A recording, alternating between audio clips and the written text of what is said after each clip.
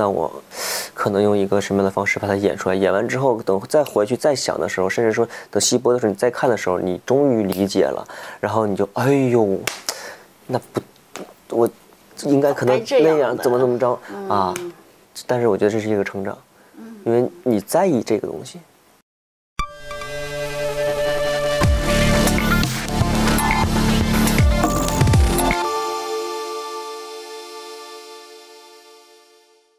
我是东北人嘛，然后东北人都比较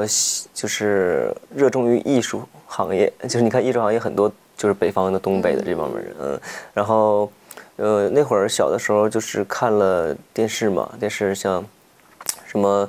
中国功夫啊什么这种的，就是春晚呀，包括成龙那些电影啊什么的，虽然说它不是京剧，但是当时看了就觉得哇，有功夫的男孩子好帅啊，然后是一个男人的感觉那种啊，然后就想学点功夫这些东西，然后父母呢也是希望我能强身健体，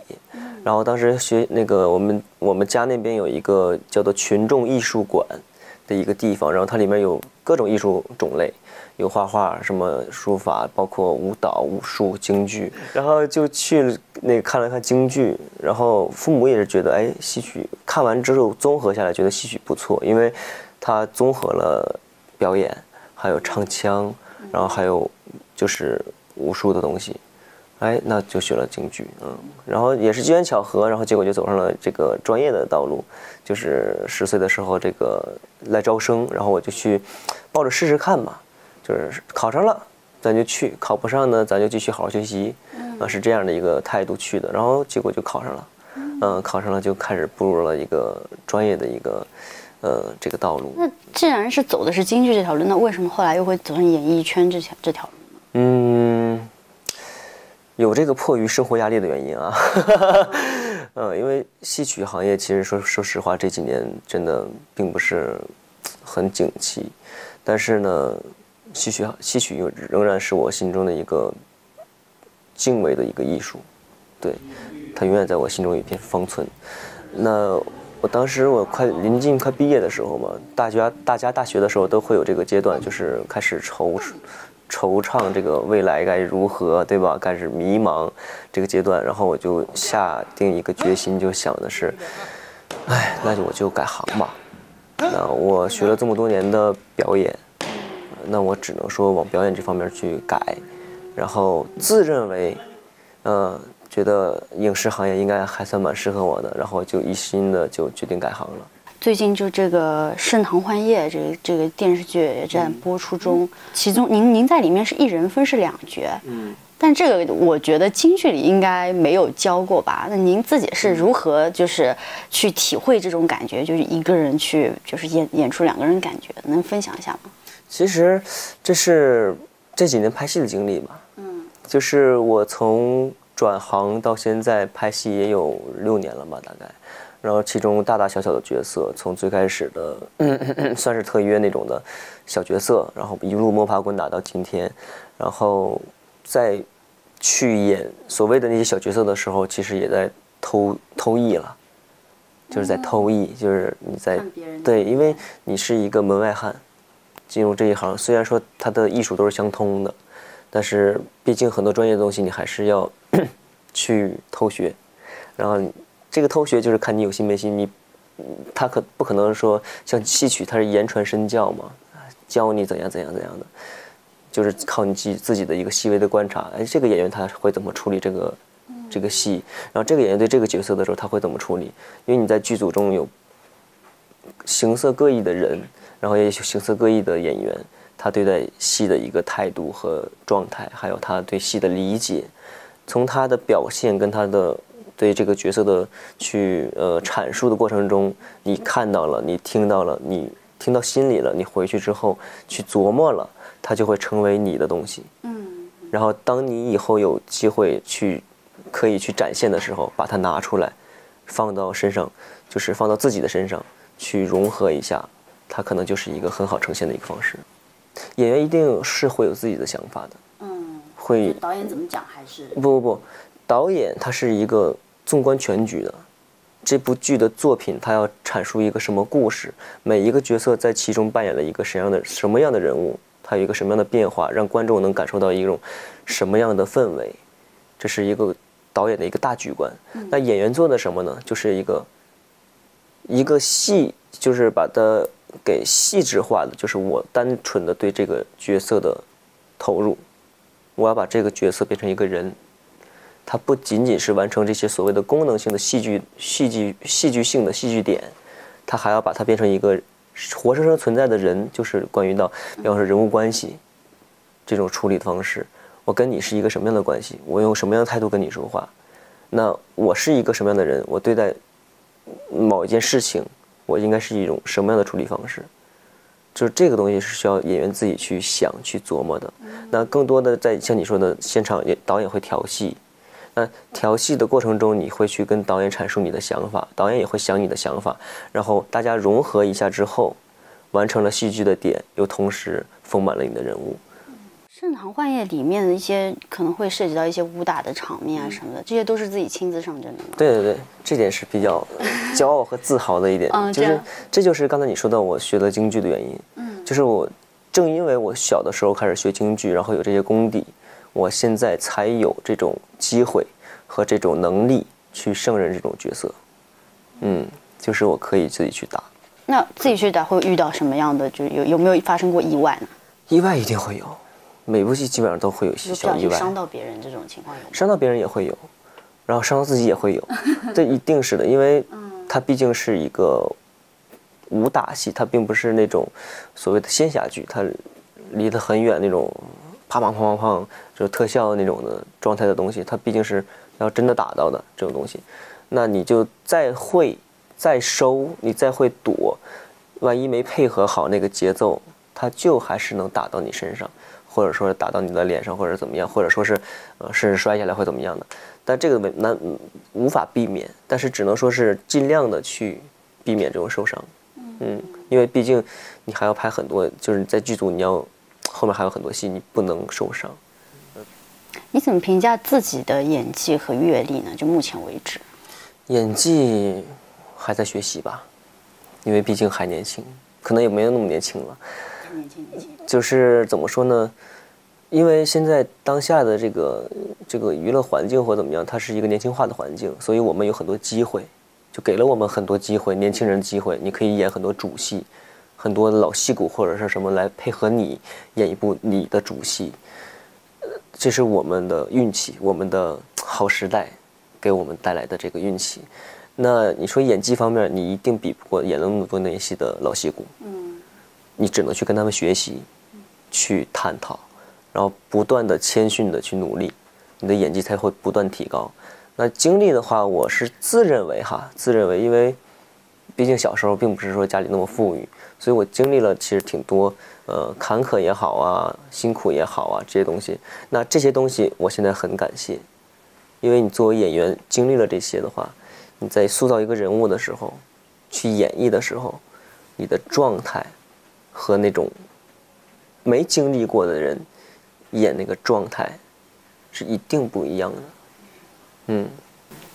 你平时演戏就是空余的时间自己会做什么？是会不断的练习呢，还是会做一些放松的事情？没有，我不会去过多的练习，因为我觉得要放松，你要活成一个人，你是一个人，你才能演好一个人。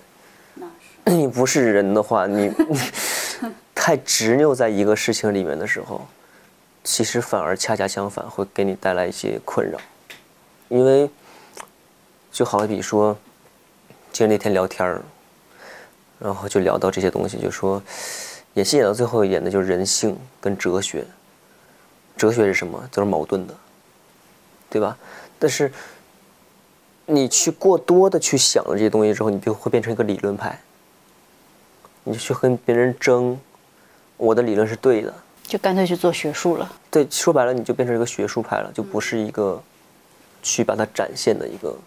当然了，你懂了很多，你是特别好的，但这个懂并不是你平时多练习就会懂，而是你多能体会到这种人生百态，人生的苦甜酸甜苦辣，你体会到这些，你才知道怎么去展现嘛，而不是说你看了书啊，他说的对，啊，演戏应该是这样，啊，有这种体系那种体系。我不是一个科班出身，所以我也从不去认可某一种体系就是最正确的。我觉得都对，都好。只要你演的打动观众了，只要你演的让我觉得我看进去了，你就是好演员。我从不认为你理论说的再好，你说的再天花乱坠，我看你这个戏的时候我看不进去啊。但很多人说，哎，这个演的特别好，怎么着？对不起，我真没看进去。那我觉得你这个没演好。你演得好的话，不用别人说，我一看就看进去，我乐了，我难受了，我跟着你演戏的状态，我在情绪在跌宕起伏，那我觉得就是好啊，对吧？现在就有一些像刚才提到的大明星啊，就携带着非常大的流量啊、粉丝啊什么的，有时候想到会不会比较羡慕呢？其实，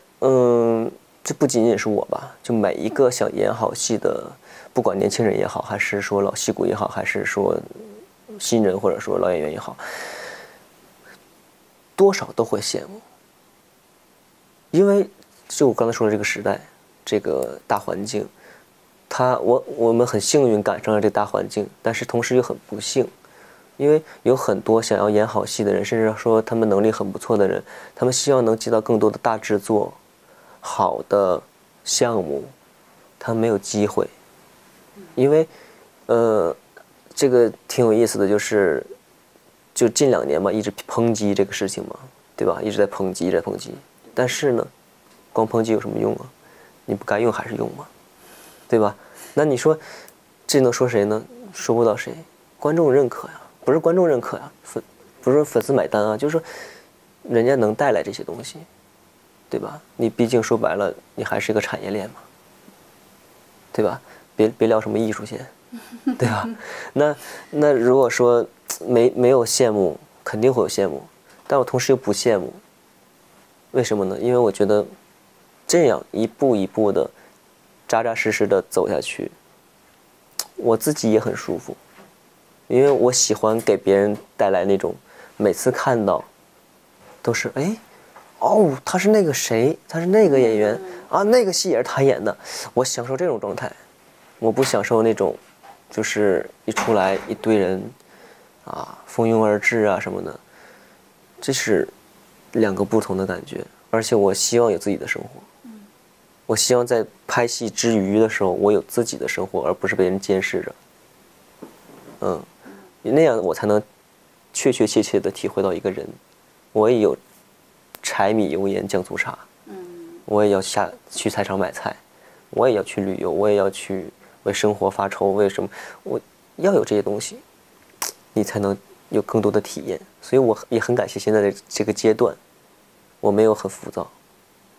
像网剧就是您现在也是在演网剧的男一什么的，但是我们看到有一些现象，就是说网剧男一其实可能过几个月很有可能就会直接被大众给遗忘了。你有没有担心过有一天会出现这种情况？我不担心啊，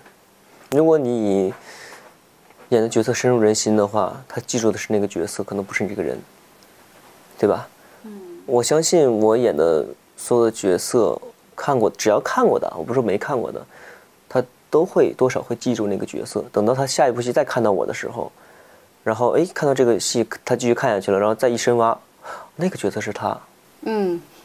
这就够了。对，我在网上看到很多这种评论，就对于你的，对，这就够了。我不需要人家记住啊，这是郑业成，郑业成的戏又上了，怎么着的？我不需要，我需要的就是你看到下一个戏的时候，一想，那个角色也是他，哇，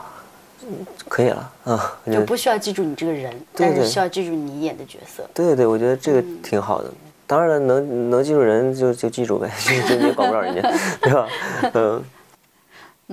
你在演戏的时候最害怕拍到的就是什么样的戏呢？其实可以说是有的时候，因为毕竟还是年轻嘛，有很多东西你还是理解不到深处，你所展现出来的东西可能就更浮于表面。这个是自己需要慢慢或者说是努力把它让自己更能够更有这个底蕴和层次的东西。所以对于我较为困难的可能就是有的时候我真的没有理解到那个深层次的东西，但是导演理解，导演跟你讲了，跟你讲了之后呢，你没有瞬间理解，你只能说将将就就的，哎，觉得啊是这样的，那我可能用一个什么样的方式把它演出来，演完之后等再回去再想的时候，甚至说等戏播的时候你再看的时候，你终于理解了，然后你就哎呦，那不我应该可能那样怎么着啊，但是我觉得这是一个成长，因为你在意这个东西。大家现在对于中国的国产剧普遍还是抱着一个比较失望的状态，你对此怎么看？我觉得不要失望呀，一切都会好的。现在是一个百花齐放的一个时代，就是什么样的形式都有，什么样的剧作都有，打不同的年龄段的观众，给不同的人看的剧都有。那现在就像文艺复兴一样，对吧？百花齐放。那这个阶段一定会有参差不平的作品出现。那最后由于时代的变迁，好的最终会留下，差的一定会淘汰。所以不要失望，你要相信认真做戏的人，认真演戏的演员，他们还是在的。只是这个时代带给了很多不一样的感受。那你要相信一定会好的。你的粉丝说，红了觉得替你舍不得，不红替你不值得。通过这个，你想对粉丝说什么吗？就是他们很操心嘛，是吧？对，然后也很感谢他们，一直都很支持我。那我希望也就是怎么说呢？我希望还是能够让我自己靠自己的努力，靠自己的作品来让大家认可。我希望大家不要去特别的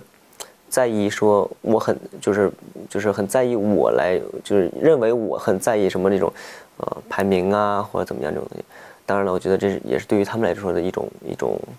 怎么说一种付出的回报吧。他们也是为了我而去做的那些事情嘛，然后看到有这些成绩，也是他们的成绩。说白了，那我希望我能给他们带来的就是让他们轻松一点，我自己靠自己的努力把这些成绩提升上去，让他们感觉到一种怎么说呢，是一种有点骄傲的感觉，有点觉得值得的感觉，这就是我想跟他们说的。